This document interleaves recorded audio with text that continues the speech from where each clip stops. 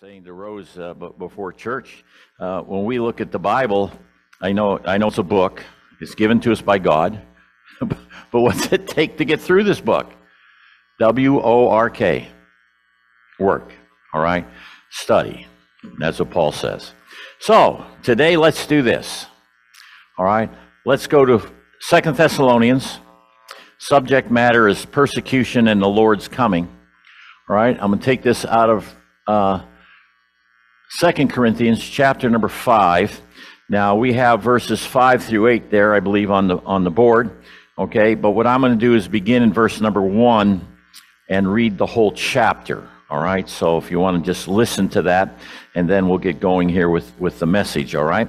So it begins in verse number 1. Paul and Silvanus and Timothy, to the church of the Thessalonians, in God our Father and the Lord Jesus Christ.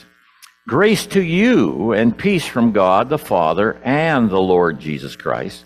We ought always to give thanks to God for you, brethren, as it is only fitting, because your faith is greatly enlarged, and the love of each one of you toward one another grows ever greater. Praise it. How's that happen? What did Dan talk about this morning? A little humility, right? Therefore, we ourselves speak proudly of you among the churches of God for your perseverance and faith in the midst of all your persecutions and afflictions which you endure. This is a plain indication of God's righteous judgment, so that you will be considered worthy of the kingdom of God, for which indeed you are suffering. For after all, it is only just for God to repay with affliction those who afflict you, and to give relief to you who are afflicted, and to us as well, when the Lord Jesus will be revealed from heaven with his mighty angels in flaming fire, dealing out retribution to those who do not know God, and to those who do not obey the gospel of our Lord Jesus. These will pay the penalty of eternal, or aeonian it should say, destruction, away from the presence of the Lord and from the glory of his power, when he comes to be glorified in his saints on that day, and to be marveled in all among all who have believed. For our testimony to you was believed. To this end also we pray for you always, that our God will count you worthy of your calling, and fulfill every desire for goodness and the work of faith with power, so that the name of our Lord Jesus will be glorified in you, and you in him, according to the grace of our God and the Lord Jesus Christ. So let's have a word of prayer. Father, thank you for the opportunity to open your book, an opportunity, Father, to look at your plan for mankind, particularly the Thessalonians at this point in time in their persecutions. Now I would pray, Father, that you'd open our eyes to the truth of it, give us an understanding of it, and we'll thank you for that in Christ's name, and amen. Now, these are first generation Christian brothers. They're actually our brothers, aren't they? As we look at this, of Thessalonica, endured torment, and they endured torment because they accepted the Lord Jesus Christ as their Savior. All right? That's why this happened. I want you to notice something. Come over to 1 Thessalonians chapter number 1. 1 Thessalonians chapter number 1, please. Okay? And let's notice verse number 6. Here Paul writes to these dear folks, you also became imitators of us and of the Lord, having received the word in much tribulation with the joy of the Holy Spirit. So they received the word how? What's it say there? In tribulation. All right, they received this word, but they became imitators of us. Now this was written before 1 Corinthians chapter number 11, where Paul told those folks, be imitators of me as I am of the Lord. All right, so this began early in Paul's, that mindset of Paul's ministry. Then I come over to chapter number 2 of 1 Thessalonians, and notice please verses 14 and 15. For you, brethren, became imitators of the churches of God in Christ Jesus that are in Judea So what kind of churches would be in Judea? Would we say Jewish churches? Sure, I think we could say that. For you also endured the same sufferings at the hands of your own countrymen, even as they did from the Jews. Their own countrymen, okay, the Jewish countrymen, who both killed the Lord Jesus and the prophets and drove us out. They are not pleasing to God, but hostile to whom? To all men. Hostile to all men. Who are? These folks that are persecuting folks. All right? Hostile to all men.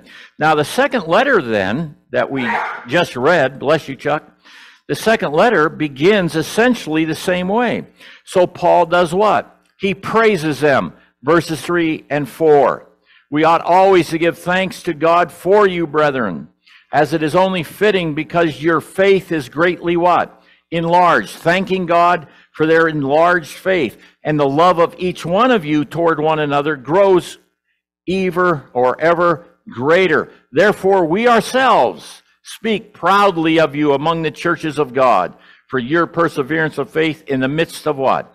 All your persecutions and afflictions which you endure. So why is this happening? Why is Paul praising them? Because they chose to believe in Jesus of Nazareth as their Messiah. That's why they're suffering. So when we look at verse 4 here, folks, and we see the word persecution. Actually, my Bible has afflictions. Afflictions and persecution come from the same root word in the Greek. All right? Same root word. Persecution refers to being pursued. In other words, if you're being persecuted by someone, they're pursuing you. They're chasing after you to do something to you. All right? As we see this. So afflictions and tribulations then refer to pressure and oppression and intense distress that comes upon an individual. And that's what Paul's talking about here with the Thessalonians. They're being chased and pressure's being put on them, all right? And they're suffering because of that, because of their belief in the Lord Jesus Christ. Now notice this, that perseverance and faith in the face of persecution and afflictions or tribulation leads to 2 points of reassurance. This happens, but there's a reason it happens. And God uses that reason. The reason is their belief in our Lord Jesus Christ. So the Lord uses that to do 2 things. Number 1 is this. It's an indication of God's righteous judgments. He says that right in the passage. Because he's going to afflict the people that are afflicting. Okay, which we'll see here in a little bit. Okay? The second thing is this. Their worthiness for the kingdom of God. Because they're enduring this, and as the song says, no turning, I choose not to turn back. They're not turning back. They're hanging in there during the persecution, so God perceives them as worthy of what? His kingdom. Keep your finger here, because I'm coming right back. Come to Philippians, please, in chapter number 1. Philippians chapter 1. All right. Now, this is a common verse to us. We've seen this quite a bit and spoken on it in the past. Verse number 28 in Philippians 1. In no way alarmed by our opponents. Who would opponents be? These people that are persecuting them, right? These opponents, it says here, which is a sign of destruction for whom? For them. But salvation for you, and that too from God. So it's a sign, man, these folks, something's going to happen to them. You understand that? Because they're afflicting the people of God. And there's a reason for that, which we're going to see here in just a little bit. All right? So come on back to 2 Thessalonians with me. And let's notice verses 6 to 8. And this is the majority here of our message as we look at this this afternoon. All right? Now, notice verse 6. For after all, it is only just for God to repay with affliction those who afflict you. It's only what? Just? What's that mean when you read this verse? Anybody have an idea? It's only just for God to afflict these people that are afflicting you? What would we say? It's only fair that he would do this. All right? As we see this. In other words, it's just for God to repay afflictions and tribulations for those who are bringing affliction and tribulations to the believer. I'm going to turn back to Galatians, read your verse. Galatians chapter number, 6, and verse number 7, where it says this, in verse 7, do not be deceived, God is not mocked. For whatever a man sows, that he will also what? Reap. And that's what we're talking about here. Do you know, a little sideline, all sin, no matter what it is judged right on the earth. Whatever a man sows, he's going to what? And it happens right here. Doesn't happen in heaven. Doesn't happen in hell. It happens right here. It's all taken care of because that's what a judge or a just God does. I should say judge. It does. All right. When we go to 1 Corinthians chapter number 3, it talks about judgment. We call it the judgment seat of Christ, right?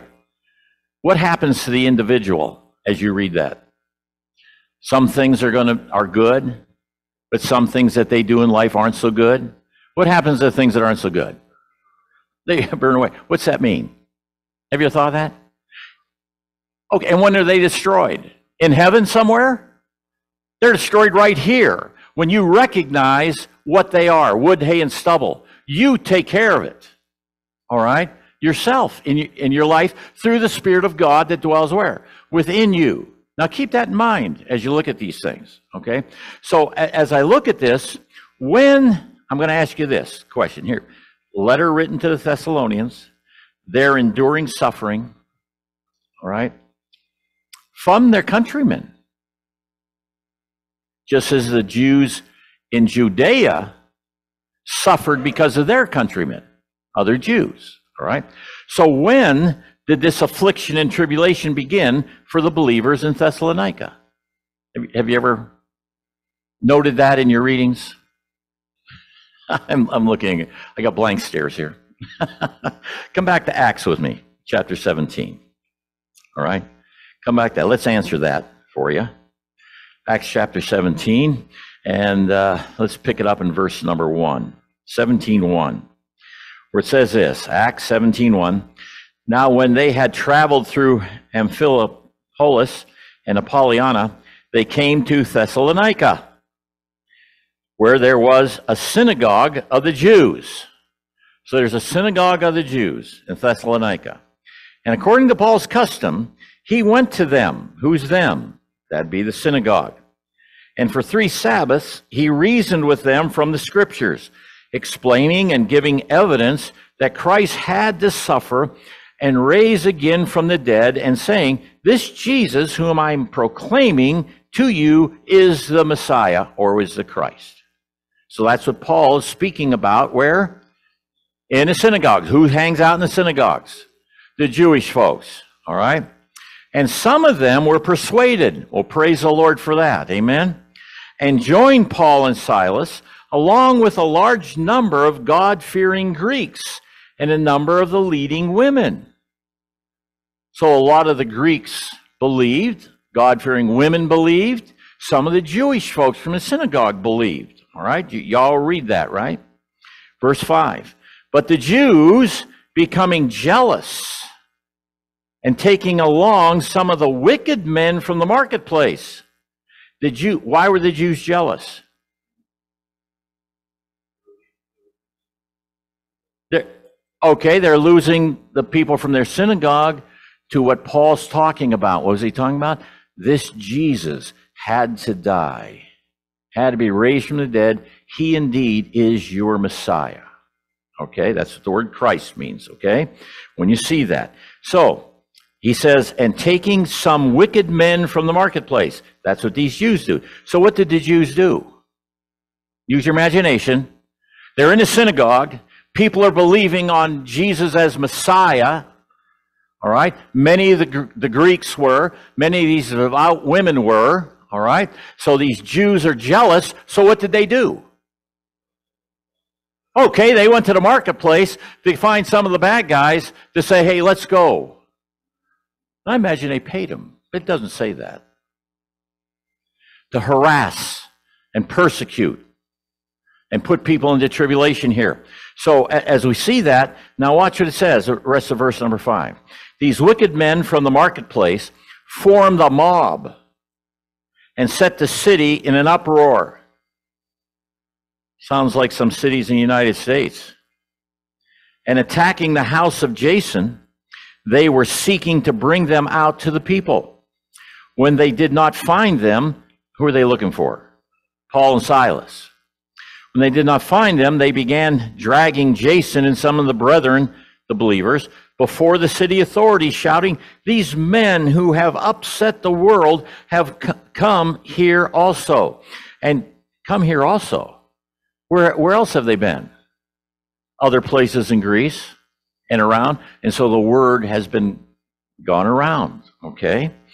And Jason, verse 7, has welcomed them, and they all act contrary to the decrees of Caesar.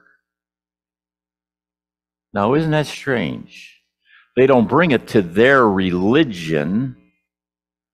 Rather, they make it a what? They make it a political thing. See?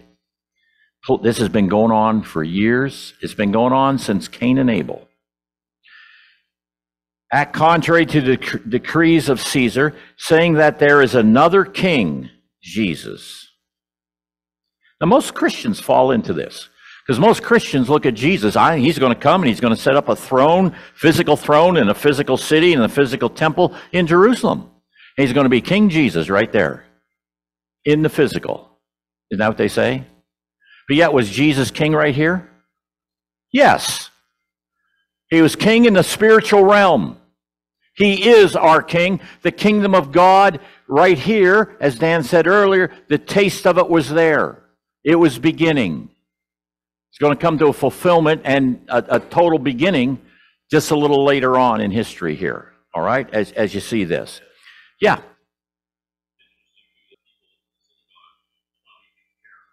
Right. Yeah. Okay, I got you. Yeah. I don't know if the Zoom people heard that, but it's not Paul that's causing the problems. And the Jews, Dan just told us, they had to go to the marketplace to find people, rabble-rousers, to do this because the rest of the people in the synagogue didn't care. See? That's a good point, Dan. Thank you very much. So it says in verse 7 again, and Jason has welcomed them, and they all act contrary to the decrees of Caesar, saying that there's another king, Jesus. And he was their king. All right. They stirred up the crowd and the city authorities who heard these things. And so even the authorities were brought into this. And when they had received a pledge, now what's the answer to everything in the world? Money. Thank you. They received a pledge from Jason. Today we'd call it a bond. Okay? And others, they released them. When they came up with the money, it didn't matter if there was another king. To them, the authorities, they just wanted the money. So the persecution, what I'm trying to tell you is this, started here in Acts 17 in Thessalonica. And as we look at this, all right, and actually look at it, was God justified then in turning the tables on these persecutors of his people? Well, I think he was. And I'll show you that in just a minute, okay?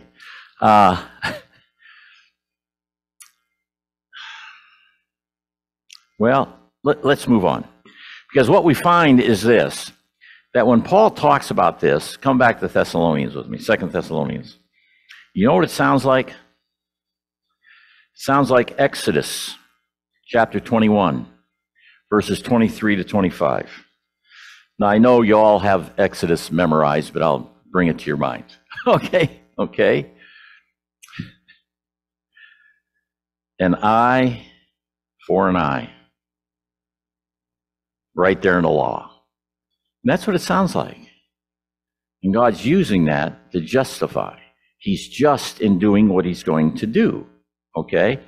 Now, Verse 7 then, when you read this, and to give relief to you who are afflicted, and to us as well, when the Lord Jesus will be revealed from heaven and with his mighty angels in flaming fire. That's the Lord's coming. But to give relief means freedom or liberty. All right? They'll be freed from what's going on. I'll give you an illustration of this. If you want to keep your finger again here, come back to Acts chapter 24. See what we're talking, and Paul's talking about here, Acts 24.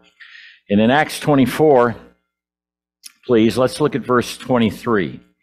Now, this is a situation where Paul was saved by the Roman soldiers because the Jews were going to tear him apart. You read the whole chapter there, all right? But when we look at verse 23, I think that's what I said, wasn't it? Okay, yeah, 23, it says this. He gave orders to the centurions for him, this is the commander, all right, verse 22, for him to be kept in custody and yet have some freedom and not to prevent any of his friends from ministering to him. So he's being persecuted by these Jews, Paul is. They're going to rip him apart, and the Romans intervened in this, and the commander said, hey, take Paul, keep him in custody, but don't lock him in a dungeon. Give him freedom so his friends can come and see him, that sort of thing. So he's being freed from what? The persecution and tribulations that these Jewish folks, because of Paul's teaching, that Jesus Christ is indeed the Messiah, all right? He's given relief for that. Can you follow that so far? All right? Pretty simple, isn't it? All right? It really is. So, when, though, is this relief? Well, let's come back to Thessalonians chapter 1. Okay? Chapter number 1. And to give relief to you who are afflicted, and to us. Now, how many times have I mentioned to you, you should go through your Bible as you read, and where you see the word you should do what? Circle it. Do it with a different color. Why? What's the purpose in that? Audience relevance. Who was the letter written to originally? These Thessalonians. So you have to view it in their terms, not our terms today. Okay? Their terms. So when are they going to get their relief? According to verse 7. And to give relief to you who are afflicted, and to us as well, when the Lord Jesus will be revealed from heaven with his mighty angels in flaming fire. So when are they going to get their relief? These people in Thessalonica. When the Lord appears. Okay? That's when they're going to get their relief. We have to keep that in mind. When the Lord Jesus will be revealed from heaven with his mighty angels in flaming fire, which we'll talk about in a minute.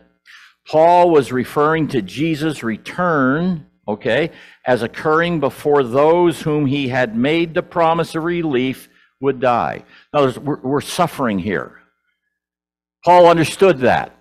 So what did he do? He said, listen, relief is coming. All right? It's not the only place. I've been in my New Testament now as I read through, I've been putting in yellow. Actually, it's a creamy yellow color. I underline every time Paul makes a statement in relationship to the soon coming of the Lord, in relationship to the people that he's writing to. And it's all over his writings. Now, let me keep going here with this, okay, so that you understand what I want to get to. Thus, this assurance was not their death, but rather Christ's return to give them relief of their miseries and vengeance to the persecutors. Now, there's a lot of passages. I'm going to read a few passages concerning this. But watch this. Why would God's, if we want to call it wrath, on these people, why would that be a relief at his coming to these people that are being persecuted? Let me ask you something. If I was persecuting Carl, okay, making his life miserable, and the police came to me, you're not doing that anymore, we're going to do something about it. What would happen with Carl? He'd have relief because I could no longer what? Persecute him because I'm being taken somewhere. That's the whole idea here. God's coming to give them relief because these other people are going to be suffering. See? And as long as they're suffering, the only people they're going to be caring about is themselves and not the people they used to persecute. Does that make sense to y'all? Okay, I hope it does as we look at this. Now, there's other passages here in the New Testament that have that same concept. So let's look at a few. Come back to 1 Corinthians, please. 1 Corinthians in chapter number 1. I'll just give you, I think I have 5 of them or something here. Written down 6, I'm sorry. Okay, so 1 Corinthians and chapter number 1, please. Now notice verse number 6, actually 7 and 8. 7 and 8, 1 Corinthians. It says, who will also confirm you to the end, blameless in the day of our Lord Jesus Christ. God is faithful, through whom you were called into fellowship with his Son, Jesus Christ our Lord. Now notice verse 7. So that you are not lacking in any gift, waiting how? Verse 7. Okay. Eagerly, the revelation of our Lord Jesus Christ, who will also confirm you to the end blameless in the day of our Lord Jesus Christ. Who? You. Who's you? It's the Corinthians he's talking to here. All right? Come back to 1 Timothy chapter number 6. 1 Timothy chapter number 6. I can get my pages apart here. Verse 14. Here he says that you keep the commandment. Now, who is you here? Timothy. Book is written to Timothy. That you, he says in verse 14, keep the commandments without stain or reproach until when? The appearing of our Lord Jesus Christ. So Timothy is to hang on. Now, Paul also tells Timothy, hang on. Don't let go of eternal life, doesn't he? All right? Until the appearing of our Lord Jesus Christ. Until he dies? No. Until the appearing of our Lord Jesus Christ. Come to Titus, please. Titus chapter 2. And let's notice verse 13, where it says this. Looking for the blessed hope and appearing of the glory of our great God and Savior, Jesus Christ. Now, read what's before it, read what's after it to get your context. He's talking to whom? Titus. And what's he tell Titus? We're looking for that blessed hope and appearing. Who's looking for it? But see, like Americans today and Christianity today, every generation from about the year 200 has been looking for that coming. Okay? And in every generation, what has there been? Prophecy preachers. You know what they do? They make a bundle of money. The Lord's coming this date. Now just mark it down. Now Titus was looking because he knows what Paul has been preaching, that it's in our generation. Because that's what who preached? The Lord Jesus Christ. This generation, not that generation. Okay? Now let me keep going here with you. So Titus is looking forward to seeing Jesus. When? After he dies? No. He's looking for the blessed hope and appearing. Come to Hebrews chapter 10. Hebrews chapter 10 and verse 25. Hebrews 10 and verse 25, which says this, not forsaking our own assembling together, as is the habit of some, but encouraging one another, and all the more, encouraging one another, and all the more as you see the day drawing what? Near. The day drawing near. Notice verse 37. For yet in a very little while, he who is coming will come and will not what? He won't delay. Okay? The day, as everybody else, will that happen in the day of their death when they're in presence of the Lord? No. Right there during their time. Okay? That hour is drawing near. Now, 2 more here. James. Let's come to James chapter 5. Then I'll wrap this up. James chapter 5, please. Boy, oh boy. James chapter 5, and let's notice, please, at verse number 7, right? In fact, we'll start in 6. You too be patient. Now, who did James write to? Well, let's go and find out. Verse 1. James, a bondservant of God and of the Lord Jesus Christ, to the 12 tribes who are dispersed abroad, greeting. So the dispersia, those are diaspora, we call it, those that were scattered. Now watch what happens. He says, you too be patient, strengthening your hearts, for the coming of the Lord is what? What's it say there in verse number 6? The coming of the Lord is near. We're in chapter 5, verse 6 of James. Okay? You all got that? Oh, I'm sorry, that's verse 8. Forgive me. My circle went through the top part of the 8, so it looks like a 6. All right? As you see that, then verse 9, do not complain, brethren, against one another, so that you yourselves may not be judged. Behold, the judge is standing where? Right at the door. Okay? Right at the door. Be patient. Strengthen your hearts, for the coming of the Lord is what? You know, if you want to believe he hasn't come yet, and you're waiting, oh, it's 2,000 years. Well, maybe it's before 5 or 6 or 10 or 20,000 years. Why did you think that it'd be this generation? Oh, because of the signs of the times. Signs of the times are in every generation. Dan and Lisa were kind enough to give me I don't know if it's kind or not, a puzzle. So, a 500 piece, and they're little guys. But within it is a picture of what the puzzle is. And it's the front page of the New York Times on the day of my birth, September 5th, 1947. And you could put, what's today's date? 18th? You could put September 18th, 2022 on that page, and it's the same thing. I mean, it's just amazing. Every generation, we see that. One more place, or maybe two. You're not in a hurry, are you? Is that fire going out there, Carl? Gordy got the fire going? Okay. All right. Let's come back to Revelation chapter 2. Then I'll take you back to Thessalonians. Okay. Revelation chapter 2. Let's notice verse 25. The speaker here, by the way,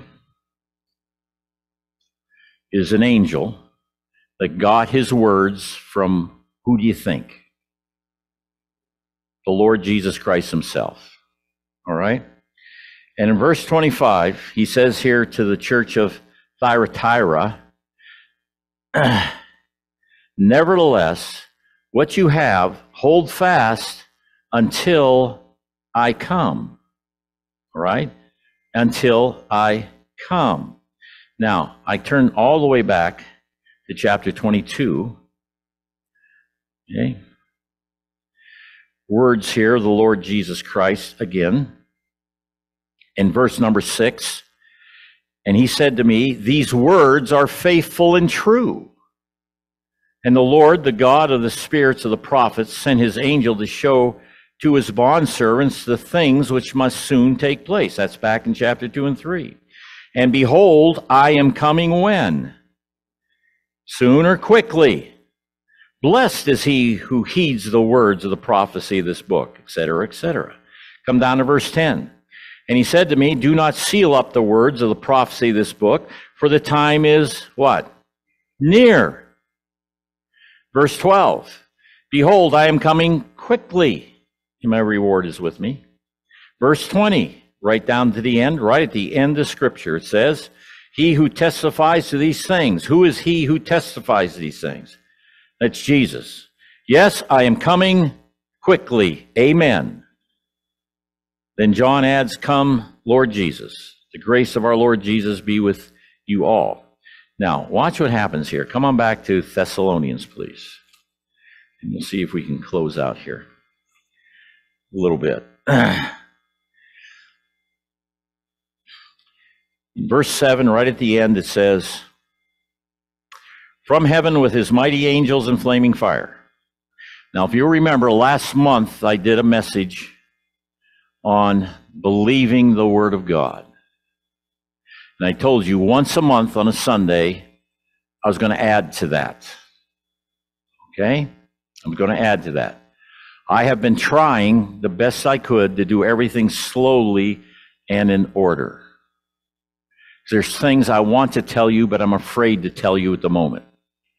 It has to have a foundation as we go on. All right? Because if I told you some of the things I really believe, you say, oh, wait, no, what about this, what about that, what about that? And you're saying that because you don't have a foundation of what's going on. And so that's what I'm trying to do here. Okay? Very, very smoothly do this. So when we see this then, it says here at the end of verse 7, from heaven with his mighty angels in flaming fire. Now, what do you imagine when you see that, when you read that? I mean, come on, what do you imagine? Just let your imagination go. How did you get saved? How did you get saved? You heard the word of God, and you had to imagine something. You had to imagine that what Jesus did for you, because you never saw it, did you? No, but you believed it. And why'd you believe it? Something in your mind told you to believe it. And what is it? I had to imagine this really happened. And it's been transmitted to me by a saint of God, or just by reading, however it happened for you, okay, in the Word of God. And so you're believing it. But what's part of it? It's your mind, your imagination. Yes, this happened. This is how much God loves me. I've never seen God. But in my imagination, I have. My favorite song is what? I can only imagine when you're in his presence. So what's he saying there when he's singing that? He's letting his imagination go to the time. Man, will I dance before you? Or will I get on my knees before you? You know? So don't be afraid of that word imagine, because that's what happens here as we look at this. So when you read the end of that, what do you see? What goes on in your mind? What do you see?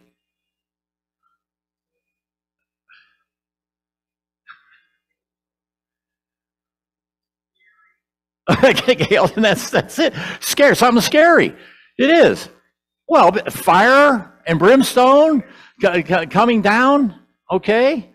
Now watch. One of the things that I taught you when we first started talking preterism was how God himself appeared 3 times in the clouds at the destruction of Babylon, Assyria, and Jerusalem. And he used the armies of these other people. But he says, no, that was me appearing in the clouds. So the angels come, all right? And they come for a purpose to gather, as you see. But the whole thing is, where does the flame of fire come from? It doesn't say it comes from heaven. It doesn't say that at all. It comes from the Roman soldiers that were battling in Jerusalem starting in about 66 AD and go through 70 finally. And all that was taking place there. They burned the place down. And most of you have Ed Stevens' thing, right? You got a PDF on your computer. You can go read the history of it. It's very interesting. So this flaming fire was what was caused by the Romans in Jerusalem. And who was it against? The Jews. And who were the Jews? According to Acts 17. They were the ones that were causing the persecution. Rome, in Acts, through here, in fact, Rome doesn't persecute the Christians till you get up toward the end of the 1st century, all right? And the reason they begin doing that is because they realize there is another king, okay? And it's King Jesus. But at this time, the persecutors weren't Rome to the Christians. It was whom? And it was the Jews. And I'm getting carried away here because I don't want to stop. In Matthew, the Lord says, your fathers did what? They killed all the prophets, and their guilt is upon you because you killed the prophets. And so vengeance is coming. And that's part of the second coming. We call it the second coming, but the coming of the Lord Jesus Christ was vindication for who was the greatest prophet they killed? The Lord Jesus Christ, a prophet like Moses. See? So this persecution took place, and Paul is telling them, hey, it's coming. He's coming, and he's going to give you relief because he's going to put the persecution on them, and you'll be relieved. And what did the Lord tell the Jews that were believers to do that were in Jerusalem? Flee. Get out of town. So they had warnings 40 years before it happened. See, as you look at this. So when we look here at Jerusalem, and that's what was flaming, okay, you see Acts 17 again. It was the Jews that caused all this. The Jews that were unbelievers, okay? It was this city with its, how would you say? I wrote this down. I copied out of one of my commentaries. It's stars, moon, and sun religious leaders. Because that's what they were worshiping. They got totally away from Yahweh. Okay? That the edict came down to men like Saul of Tarshish himself to imprison and even kill believers. Jerusalem, the Roman armies. I have written down here Ed Stevens, the final decade before the end. So hopefully, folks, you'll notice that persecution is connected with the coming of our Lord. And you can read about that from our Lord's own mouth in Matthew 5, 8, and 17. His coming is connected with persecution. The persecution of his saints is one of the reasons he came back when he came back. Take vindication on those. And who was it? It wasn't the whole world, because they weren't persecuting him. And in Acts 17, why were those men from the city doing it? Because the Jews put them up to it. See, you hate Jews? No. Today, what are the Jews? The Jewish folks. I know lots of Jewish folks. They're just like you and me. Do they persecute you because of your faith? No. Are they doing that in Jerusalem? No. It was a particular time frame, okay, that you see that. So I better quit because I could talk all day on this. But the whole thing is this. See this. The persecution is attached to the coming of the Lord. Maybe the next time we talk about this next month, I'll take you back and show you how the coming of the Lord is in the clouds. And it says every eye shall see him. What they're seeing is the clouds. What did Paul see in Acts 9? Did he see the Lord? No, he saw the light. Okay, and you'll see that even with Stephen. So that's where we are. So we'll leave it there for today. Yes, that's the Jews at this time. Yeah. Right. Now watch. In the back, we have the magazines. They just sit there. Nobody takes them to look at them. Some get them at home.